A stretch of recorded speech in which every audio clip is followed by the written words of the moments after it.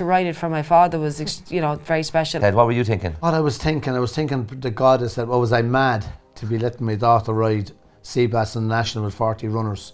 Did I really love her as much as I thought I did to send her out in this race? The final fence of the Grand National, and on the outside, Sunny Hill Boy, and on the inside of him, that is Seabass. These the first two. Often people would say to me, did you ever think you were going to win it? I did. I said, I'm going so well here, like this is going to happen. But then it didn't.